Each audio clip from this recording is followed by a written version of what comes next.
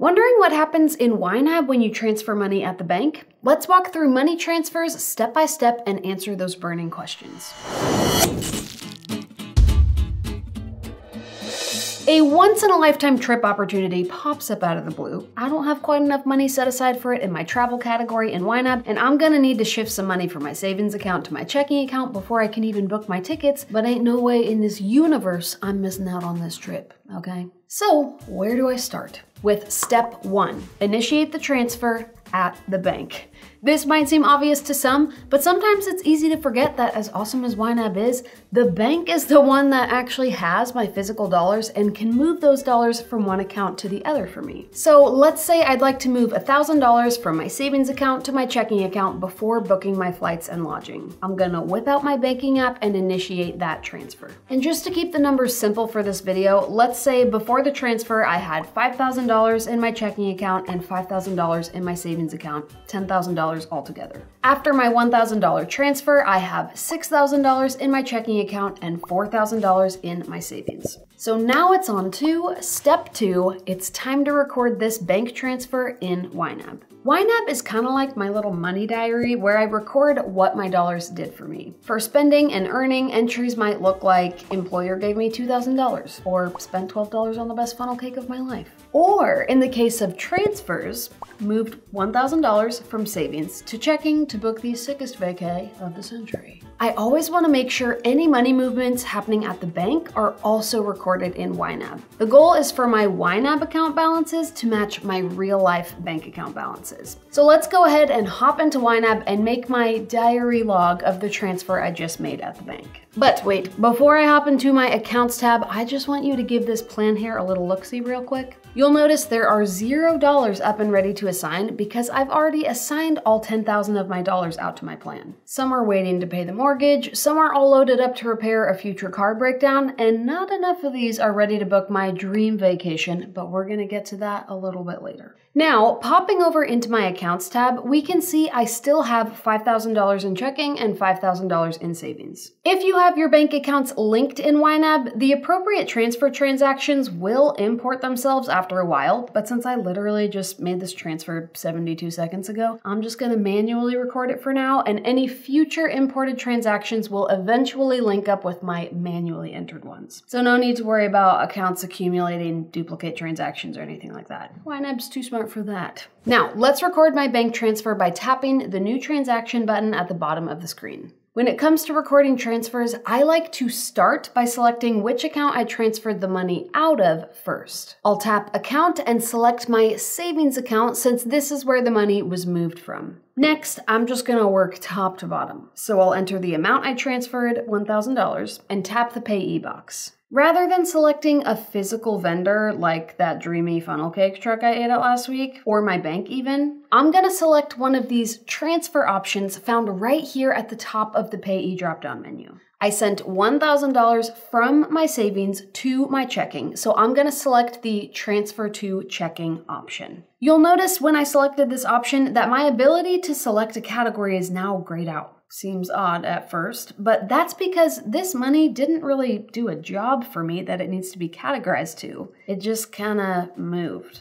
Think of your dollars as having jobs and homes, just like us. Their jobs are the category they're sitting in, what they're gonna do for you, and their houses are where they live, which account they're stored in. If a dollar gets a different job, it can still live in the same house. No need to move, just like you wouldn't move if you got promoted to senior executive manager. Oh, congrats. And if the dollars move to a different house, they don't have to change jobs. They'll keep on doing exactly what they were doing before, just with more square footage or a dreamier backyard. These $1,000 we transferred weren't given a new job, they just moved house from savings to checking. Therefore, no need to assign them to a category. Now, this is a good time to mention that if I don't record this transfer in YNAB myself and I just choose to wait for my linked bank accounts to import them for me later, YNAB's gonna treat this transaction like any other transaction and ask me to select a category for it. But we know better now, so I'm gonna follow the same process as before. Select the appropriate transfer payee from the drop-down menu, ensure my category box is grayed out, and give it a save. Now, my transfer is recorded. If I head back to my spending plan in YNAB, What do you think I should expect to see in Ready to Assign? Will there be $1,000 waiting to be assigned out to the plan since I moved that money from a no-touchy savings account to my everyday spend checking account? It's a trick question. Nope. Ready to Assign is still at $0 because no new money came into my bank that needs to be given jobs, and none of my dollars were taken away from their jobs when I transferred the money from savings to checking. Those $1,000 are still sitting in the same categories they were before, working their same little 9-to-5 jobs that I gave them before the transfer. They just moved house from savings to checking. Now when I tap the Accounts tab, I can see that the transfer did occur. The savings account now has $4,000 while the checking account has $6,000. Matches the bank? We love that. And if I tap into the checking account, I can see that YNAB also noted that transfer of money here as well. When I recorded an outflow of $1,000 from my savings account to my checking account, YNAB automatically generated a second transaction, a $1,000 inflow to my checking account from my savings account. It's kind of like throwing a ball. Just a $1,000 ball. When Little Sammy Savings throws his $1,000 ball to Little Chucky Checking, the outflow, if you will, Little Chucky Checking has to actually catch that ball to receive Little Sammy Savings' throw, the inflow. Otherwise, the ball's just kind of floating around in the universe or rolling into an existential gutter somewhere. Make sense? YNAB is just closing this loop for you. And PS, if your accounts are linked and you don't record these transfers yourself, YNAB will import this receiving transaction for you as well with the exact payee and non-category and account that it needs. So don't sweat that.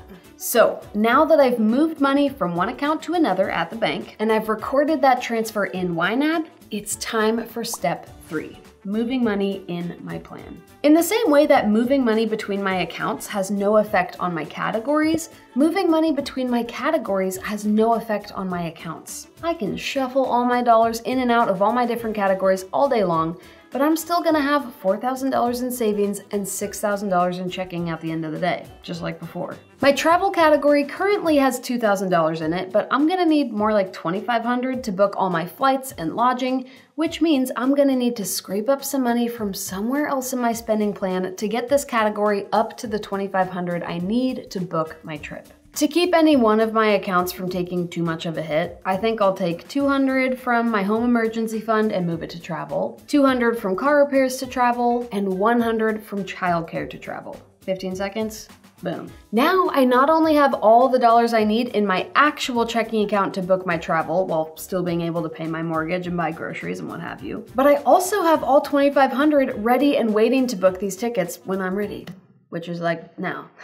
1 second. It's really as easy as 1, 2, 3. Transfer at the bank, record your transfer in YNAB, and move any money around in your plan as needed. Now, if you're someone who has loads of different bank accounts, one to save up for your next car, one for income loss, 3 for future college educations, and you're wondering how all those work in conjunction with YNAB and transferring money, and whoops, did I just accidentally put some of my down payment money into my groceries category? Then tune into my next video where I'll cover this topic in depth. How many bank accounts you truly need as a YNABer and why you might be adding more work than clarity to your financial organization. Super sexy topics, but we love to learn, okay?